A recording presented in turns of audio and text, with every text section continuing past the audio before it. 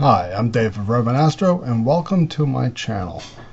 Today I'm continuing my little series here on mastering Nina, which is really just me going through and configuring Nina for my new telescope.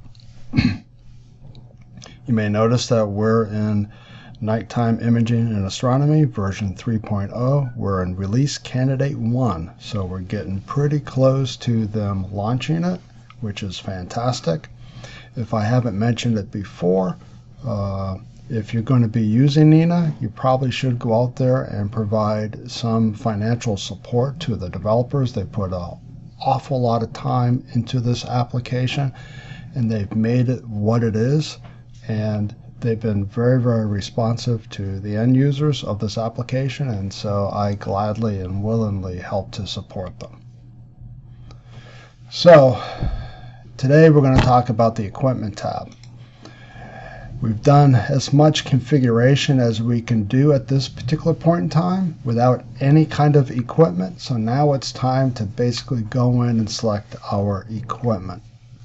And you notice here when you click on the equipment tab, you got all these sub tabs here. So we've got the camera sub tab where we're going and we configure our main astrophotography camera. We got a filter wheel here where we go in and configure the filter wheel, and the focuser tab, and a rotator, and a mount, and a guider, which in my case is going to be PHD2, a switch, a flat panel, weather, dome, and safety monitor.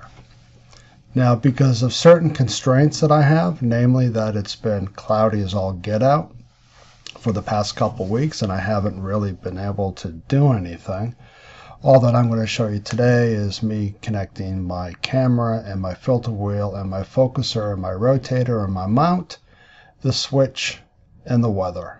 I can't do the guider just yet because I need to set up PHD2. It's not set up yet. So what you get here in your basic equipment screen, like I say, is all these different pieces of equipment.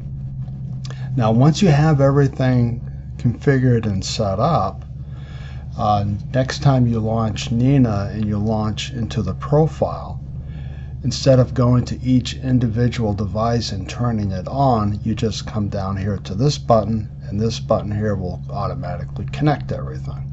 And right now nothing's connected, so it says disconnect. Yeah, I'm going to disconnect everything because nothing's there. Even if I connect, there's nothing to connect to. But this is the button that you can go in and you can connect and disconnect globally instead of going through each particular piece individually. All right. So I'm going to go ahead and I'm going to select my camera, but before I do that, let me kind of explain these three buttons over here, because these three buttons are the same for any device that's on that list. The first one here is that if there's a way to configure it outside of Nina, then by clicking on this, you'll be able to either pop up a dialog box. It might be an ASCOM driver box where you can configure the ASCOM driver, or in the case of Pegasus Astro, you can select which rotator, and you select which Powerbox and which Pegasus Astro Uranus Metro Station. The first time that you attach to those devices, you have to go through there and you have to select them, and this button allows you to be able to do that. And again, for like the focuser, which has an ASCOM driver, you click on that and that pops up. Same thing with weather. You go into the weather and you click on that and you're able to set up for your city and pull down the configuration files that are needed based on what weather service you have set up. So the second button here is to scan for devices.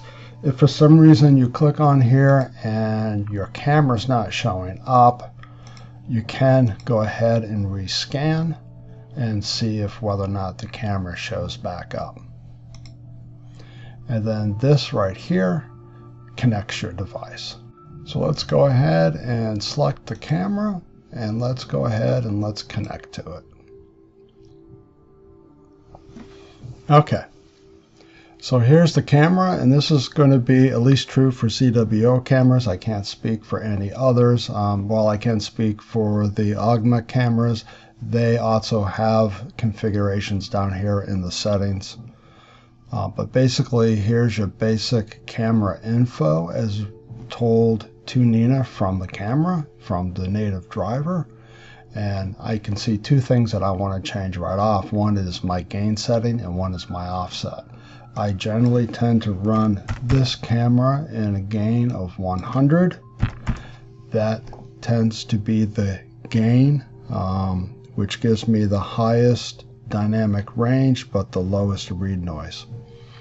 Now, a lot of people argue with me that if I'm shooting color filters or narrowband filters that I should use different gain settings, but I find that I get decent results just by leaving this thing alone. And I'm kind of a simple person in that I try not to make things too complicated. And so for me, gain of 100, default of 20. Now the default I will, once I get good skies and I'm able to actually do some first light stuff, I'll go in and I will probably tweak my default offset, but I'll send it to 20 for right now, sight unseen. You probably have, or if you haven't, you should go out and see Quiv the Lazy Geek. He has a video on how to help determine what your offset should be for your particular camera. And then the other thing I'll do is I'm going to give this thing a device name. So I'm going to call it my 2600. And this is my old one. I have a new one and I have an old one. So I'm just going to call this ASI. There we go. So this is my old camera and my new one ends with an N. And you can see here you can name up to 8 ASCII characters. Okay, so that's what I can do here on my settings. And then we've got temperature control here. I have a dew heater that comes with my camera, so I can turn it on if I so wish. I don't have dew problems here in Phoenix, Arizona, so I leave it off. And then here I can turn on my cooler. And if my cooler's been on and I want to warm the camera up, I can put how many minutes I want it to take to warm up and then click this button and it will basically gradually back off the cooling based upon the number of minutes that I put in. And that's pretty much the camera setting. Next comes the filter wheel. And in this particular case, we're going to go ahead and pick the EWF. And I'm going to click. There we go. And you see here that we got slot 1, slot 2. These are rather uninteresting names. I'd like to be able to actually tell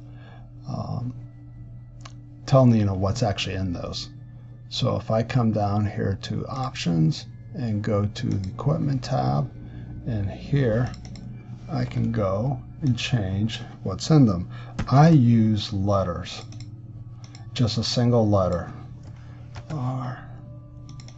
Some people will actually type in loom and red and green and blue, but I try to make things as easy as possible. I use LRGB and HOS and all of my scripts in PixInsight. So I just carry that same logic over. Like I said before, I'm rather simple. So there we go. So now if we go back over here to the equipment tab, you'll notice that all the names now show up. Now down here below are two things, settings. One is for unidirectional. It can be off or on. I leave mine on. I find that if I don't, when I go to calibrate, and then I go to calibrate my images and I stack them, I find that sometimes there's a little bit of a shadow on sections where there's dust spots and there's like ring shadows. Those are caused because the filters aren't quite exactly in the same place. And if the dust spots are on the filters, then it kind of creates an embossed appearance. And so by turning unidirectional on, it pretty much ensures, for the most part, that it's always going to end up in the same spot. If you turn off unidirectional, then the filter wheel goes in reverse and forward. And I know on the older filter wheel, I've got a new one, I haven't tried it out yet, but on the older filter wheel, you do get that embossed if you don't set it up for unidirectional. And then there's a calibrate button here if you need to calibrate your filter wheel. When I was having the issue of the embossed dust spot, I calibrated and it didn't seem to resolve anything, so I had to go into the ASCOM driver and turn on unidirectional. Uni meaning one, so it just goes one direction. Straightforward. And up here, if you so choose, you can change what filter is in the filter wheel that the camera will shoot through. In this case, it's defaulted to my luminance filter.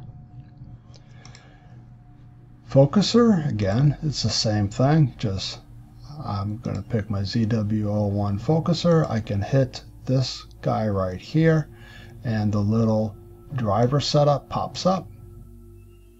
So anyways, I'm going to go ahead and I'm going to turn that puppy on, and there we are. And the other thing that I forgot to mention on the other two is when you connect successfully, you'll get a little box down here telling you that you connected successfully.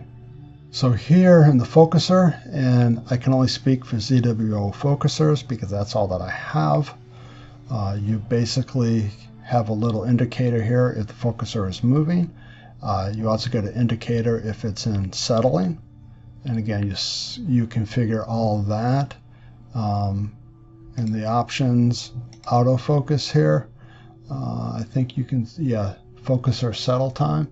So you can have the focuser have a particular amount of seconds for settle time, and if it's moving, you notice here that I've got an autofocus step size of 50. So when we come here to the autofocuser, yeah, these guys right down here, these buttons right here. So based on that autofocus size, which right now is defaulted to 50, if I was to click on this, it will move the focuser in by 5 times the autofocus step size. So the step size is 50, so it will move it 250 steps in. If I hit this button over here, it will move it 250 steps out. So if you have a step size of 100, let's say, then it's going to move it 500 out, 500 in. And then the smaller buttons here, it's half that step size. So mine is set for 50, so this will move it 25 in, 25 out. And again, if you have yours set for 100, it's going to be 50 in or 50 out. Just depends on how you got it set up. Okay, for the rotator here, I'm going to pick a rotator, and I'm going to pick the Pegasus Astro, and I'm going to click here because on the Pegasus Astro stuff I have to select the focuser, or in this case the rotator and the switch for the first time, and so I select it, and now I can connect to it, and there we go, we're now connected to it. One little hint for those of you who are new to Pegasus Astro Falcon rotators: I keep my reverse switch off because what I found is that if I have it on, it hunts and seeks. It never is able to get. I let it run one night for about 30 attempts to find the right angle. By turning the reverse off, I was able to find the right angle in 3 tries. And of course, based upon what kind of rotator you got. In this case, I've got the Pegasus Astro Falcon. I can change what my mechanical range is. I just leave it to full. And I can change, if I wanted to go 180 degrees, I could select that and then hit move mechanical position. Pretty straightforward. The mount, in this case, my mount is going to be my Lost Mandy G11, which is the Gemini. and I've already got it turned on. Here's the Gemini configuration. For those of you who've never seen Gemini config, but here it is from my mount, and I'm just going to go ahead and connect to it, and there we go. Telescope successfully connected. So anyways, the next thing I'm going to do is connect my switch. So I got Pegasus Astro Advanced, and I'm going to select it, and here we are, Powerbox Advanced, and then I'm going to hit connect. Okay, and then weather I have set up here in my options equipment. I've got my Open Weather Map API key. So I'm going to go ahead and go into Open Weather and then come here, and I've already got in here Phoenix, and I'm going to check, and I'm going to select this one because that's what I am, 112, 33.27, click OK, and then I can go ahead and I can hit connect, and there we go. You can see my cloud cover is 75%. And yeah, so that's it. So that's my devices all hooked up. Now they're all hooked up and attached to this profile. So I can come down here and say connect all devices. I'm going to say yes. So now it's just going to go ahead and reconnect to everything. You can see it all here. All the devices that I had set up, they're all connected now.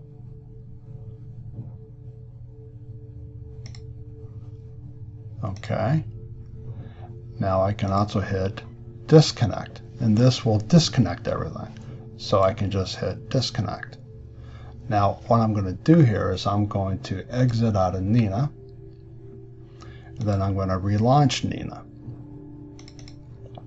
So right now Nina's not connecting to anything. Now here I got my two profiles. I got my color profile and my mono. All my devices right now are connected to my mono, so I'm going to go ahead and hit load profile.